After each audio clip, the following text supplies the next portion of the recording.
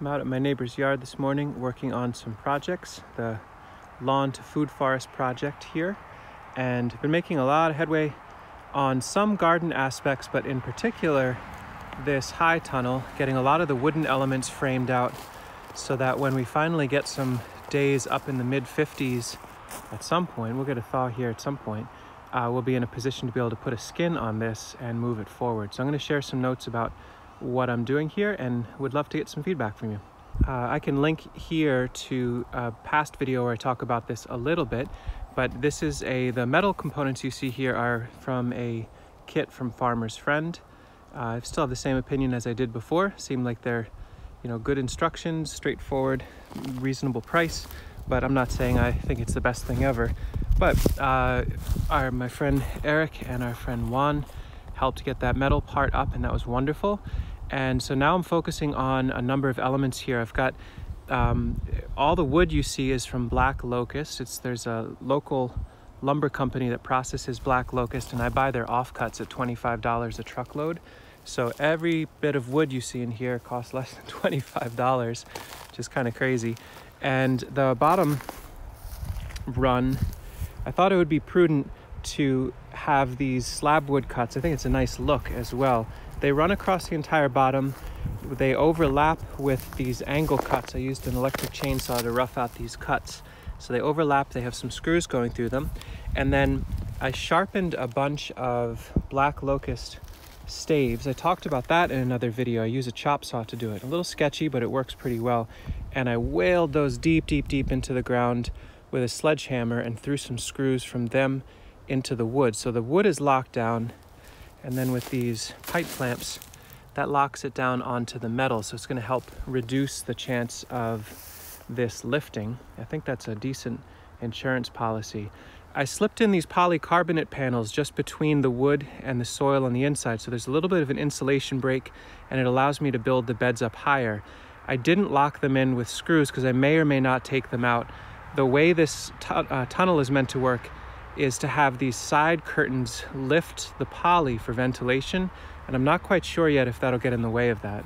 The same pattern on this side. This is the south side, and you can see on certain days I'm working on the high tunnel, certain days I'm working on the ditches and the drainage, chipping away at both. Every scoop of soil that comes out to help release and move water goes into the high tunnel so that we keep building topsoil in there, and that pattern has worked out pretty nicely. You can get a sense of how much additional material has been added in. We've gone up about 1.5 feet with a mix of rotten hay and topsoil on top of 2 feet of topsoil that was deposited here when we dug the pond. So I'm really looking forward to seeing how fertile these gardens can be in the spring. This is the eastern end wall that I'm looking at, and this will be the main entrance that will come and go. Our access to this part of our neighbor's property happens right through here. So the plan is to have a dedicated walkway flanked in beautiful flowers and snacks with a Dutch door set that's mounted on this side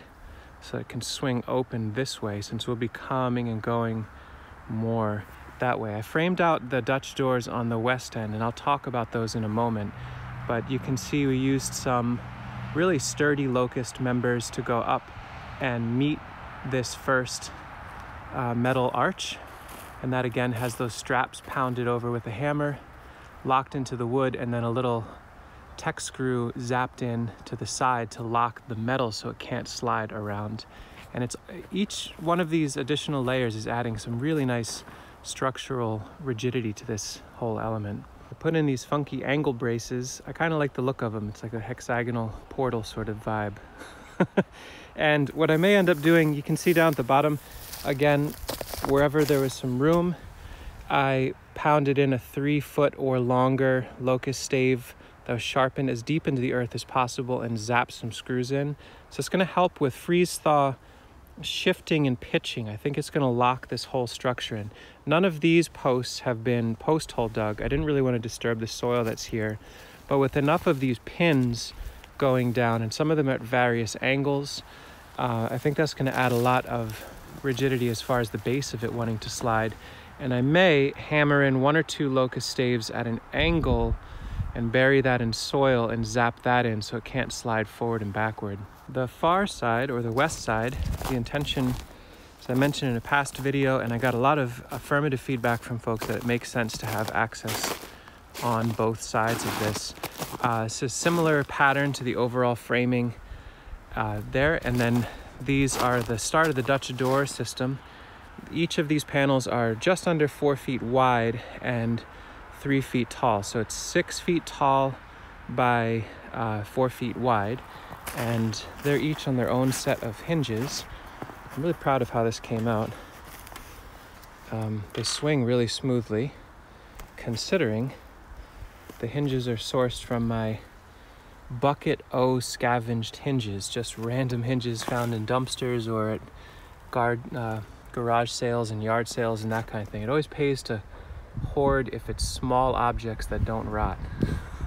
And I think there's some real value in having these two doors articulate on their own. So there's a top and the bottom. And what I think will happen is in the peak of summer, we'll have this door just be completely open. And I'll figure out a way to protect the plastic that's over here and be able to lock it in position so it doesn't get caught by the wind and swing. And what I'll end up doing at some point, sooner than later, is figuring out a way for these two doors to easily lock together. I think the lowest tech thing I can do is simply drill a hole through the top and the bottom and have a sharpened wooden stave that drops in. So they're locked together and they can act as one big door. You can see I put 1/2-inch hardware cloth in there so that even if there is no poly on these, it'll protect from rabbits and deer, maybe chipmunks, although some of these gaps are a little wide. My intention here is to put rigid insulated polycarbonate panels on the top and bottom, and that will be on there perhaps year-round, definitely through the winter. Maybe in the spring I can take the one off the top so that the mesh is there. Maybe I leave it on and just open the top. All that could be figured out later. They're not going to be committed onto it. I'll just use some simple wooden battens to zap the polycarbonate panels on and figure out a way so they overlap so there's not an air gap there. The poly, the flexible 6mm poly for the whole structure is going to go into wiggle wire channel that'll run along that top metal, and then the excess will be pulled down and be battened onto all of these. And these will have polycarbonate panels as well that can come off in the summer. This little gap in here, what I will do is put on hinges a polycarbonate panel with a wax piston based automatic vent opener, so that there's a little bit of automatic venting that happens on this side and the far side passively if it overheats in the swing season. I mentioned in a recent video the idea of like geeking out on shovels and having holes in shovels in order to help with muck soil. And so I've been using some shovels to harvest out. This was a 4-foot wide by 50-foot long raised bed last year, and now it's going to be a 4-foot by 50-foot depressed bed. It's going to go down about 6 inches so we can do wet crop growing. We can do watercress in here in the fall and winter and dig a little channel so water can flow, and then summer we'll be doing rice. And it's a huge amount of soil, even though it doesn't look like much, going down about 6 to 8 inches and 4 feet wide all the way down the length of this tunnel. That rich topsoil that we built up last year can migrate into the high tunnel.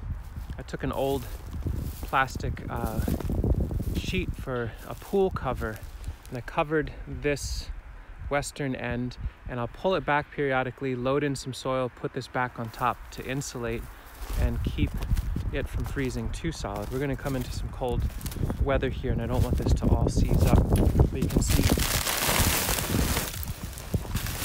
underneath here, it's crusty, but it's not frozen. And so that's really helpful. It's going to allow the worms to continue to work all winter.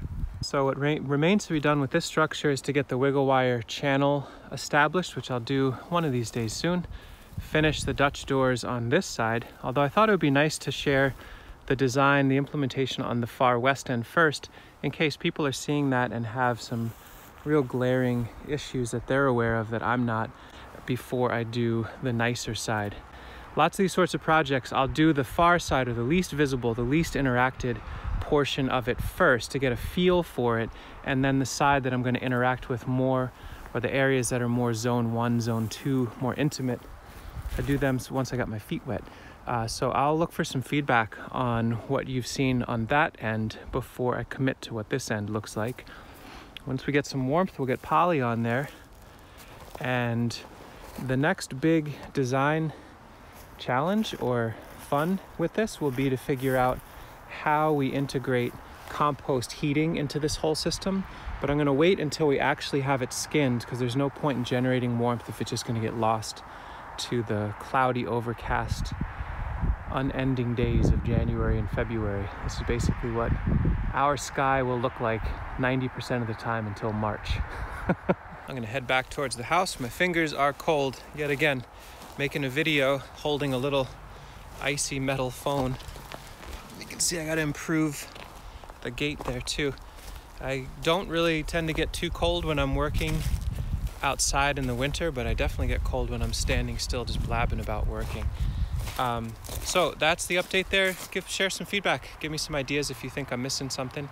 And one last thing would be, for those of you that have signed up to be members of the Edible Acres YouTube channel, thank you so much. I'm still trying to work out the kinks of what will be nice offerings of appreciation and reciprocation to you.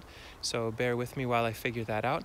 And for everyone else, thank you all so much for being part of this community. And I hope you are staying warm and comfortable this winter and are all healthy and engaged in rewarding activities. I hope. Take care.